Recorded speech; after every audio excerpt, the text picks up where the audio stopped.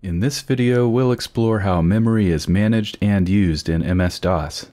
If you are interested in this topic, please check out the other videos in my DOS series. Before we get started, I just want to establish some terminology. There are some versions of MS-DOS for non-IBM architectures. This video deals specifically with DOS running on the IBM 5150 architecture and its descendants and clones. This architecture is also known as PC or PC compatible, and I'll use those terms here. Also, the Intel 8086 CPU has a variant, the 8088. The 8088 is the CPU used in the IBM 5150. The 8086 and 8088 are equivalent for this discussion. For simplicity, I'll refer to this class of CPU as 8086. MS-DOS got its start as 86-DOS, written by Tim Patterson of Seattle Computer Products. Intel had launched its 8086 CPUs in 1978, and Seattle Computer Products needed an operating system for its 8086-based computer kits. 86-DOS was somewhat of a clone of the CP/M operating system, except for the 8086 CPU. 86-DOS launched in 1980, and 86-DOS and Tim Patterson were both procured by Microsoft after that launch. The rebranded MS-DOS product was initially released in 1981. DOS was originally designed around the memory model of the 8086 CPU.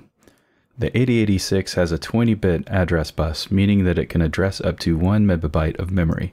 The cost of memory continued to fall rapidly during the 8086's life cycle. The 8086's successor, the 8286, launched in 1982. It boasted a 24-bit address bus, increasing the addressable limit from 1 megabyte to 16 megabytes. The 8386, launched in 1985, further expanded the address space to 32 bits, a flat 4 gigabyte model. The 286 and later x86 processors guaranteed full backwards compatibility. This meant that software developed on them would run on previous x86 CPUs all the way back to the 8086. To do this, the 286 and later processors start in a mode that behaves just like the 8086 and carries its 1 megabyte address space limitation. This compatibility mode is called real mode. The programmer can then use software controls to switch the given CPU to protected mode. In protected mode, the full functionality of the CPU is available at the cost of backwards compatibility. Because DOS, like the x86 processor line, would continue to provide backwards compatibility all the way back to the 8086, it starts and runs primarily in real mode, having a fundamental limit of 1 megabyte of memory.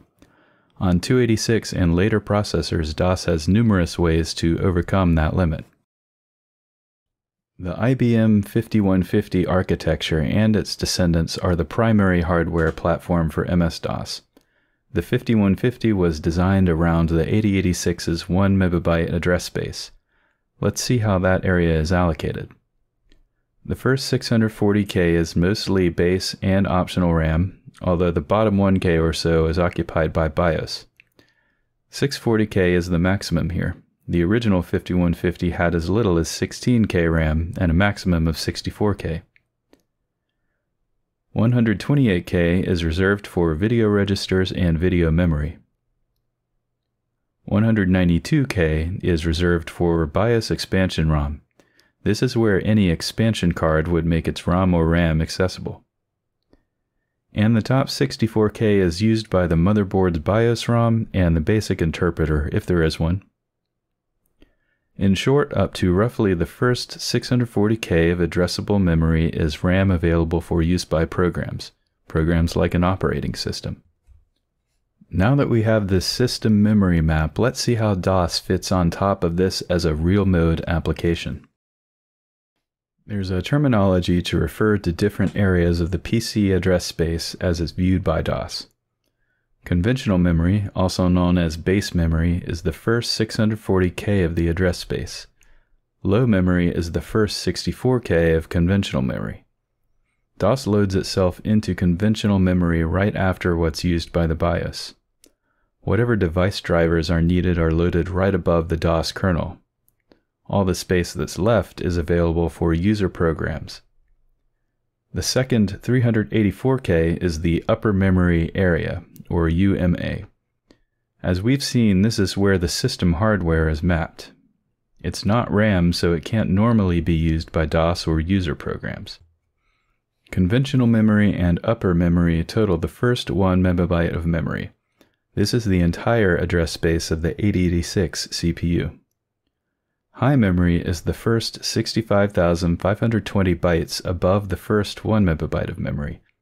This area is inaccessible by DOS running on 8086 CPUs, but can be used on 286s and higher. When accessible, it's used by later versions of DOS to load the DOS kernel and map the BIOS.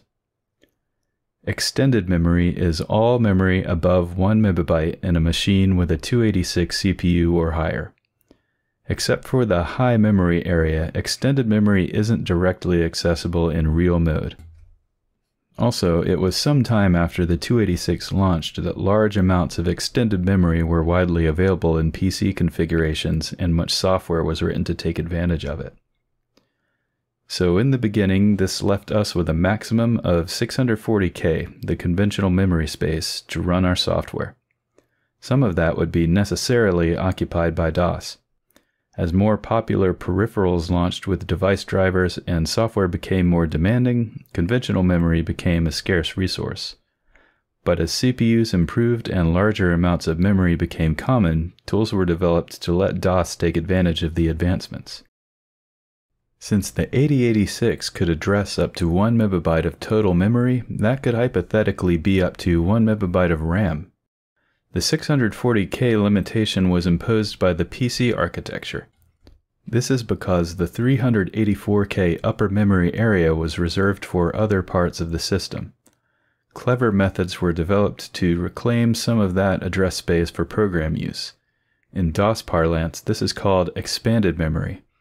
It's a system of bank switching RAM into parts of the UMA. It was first done using hardware expansion cards and chipsets, and later simulated completely in software expanded memory managers like QEMM and EMM386. So how did expanded memory work if the entire UMA was reserved? It worked because any particular hardware configuration probably wouldn't use all the UMA. For example, the 128K video reservation accounted for different graphics modes, but any one graphics card was unlikely to need all of them at once. And 160K was reserved for all the expansion cards IBM anticipated the user might use, whether the user actually had them or not. If the address space was free to use for expansions, then extra RAM was just as legitimate as an expansion as anything else. As expanded memory became popular, DOS added support for putting device drivers and TSRs into parts of RAM accessible in the UMA. This freed up conventional memory for user programs. Expanded memory was a useful stopgap measure, but ultimately memory became cheap and plentiful. There's no point in squeezing as much as possible out of the first megabyte of address space if tens of megabytes or even some gigabytes are available. This brings us to extended memory. Extended memory is all the memory above 1 MB in a machine with a 286 or higher CPU. Except for the 64K high memory area, extended memory isn't directly accessible by programs running in real mode. When using DOS, extended memory can be accessed indirectly through a programming interface called Extended Memory Specification, or XMS. XMS provides direct real-mode access to high memory, allowing for executable code and data storage in that area. XMS also defined a method of mapping RAM inside the UMA range.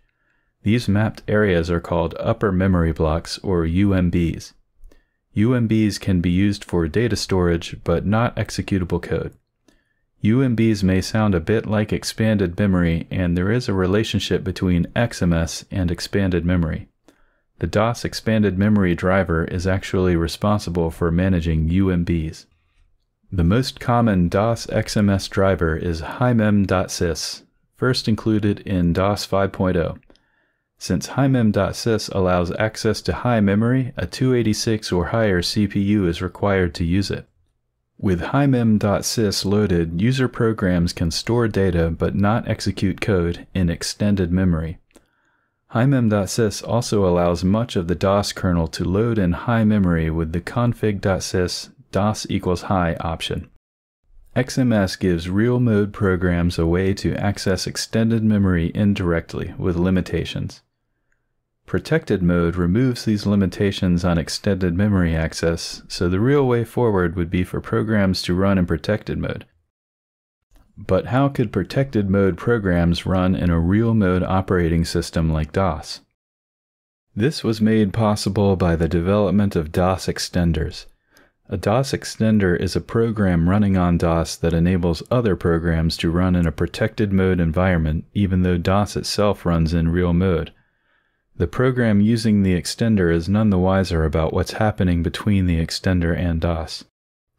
DOS extenders give programs an interface for using protected mode while handling the translation to the underlying real mode DOS kernel and back. The DOS Protected Mode Interface, or DPMI specification, grew out of the development of Microsoft's Windows operating system. DPMI quickly became the major interface implemented by DOS extenders. Extenders quickly became crucial to meet the ever-growing memory needs of business applications and games. Expanded memory, XMS, and DOS extenders gave us incremental improvements to breaking the 640K conventional memory barrier in DOS, and they did so while maintaining backwards compatibility with the 8086 CPU. But Microsoft's ultimate solution was to deprecate DOS and its real mode support in favor of Windows. Later versions of Windows 3.1 and Windows 95 required a 386 or higher CPU. Programmers developing for Windows 95 or later could use 32-bit protected mode programming interfaces instead of 16-bit real mode ones. The legacy address space limitations were gone and programs could directly address hundreds of megabytes of RAM. I hope you've enjoyed this video on the origins and evolution of memory management in DOS. If you are interested in IBM PC-compatible architecture and programming x86 processors on DOS, please check out the other videos on my channel for more on this topic. And if you liked this video, I'll see you on the next one. Thanks for watching.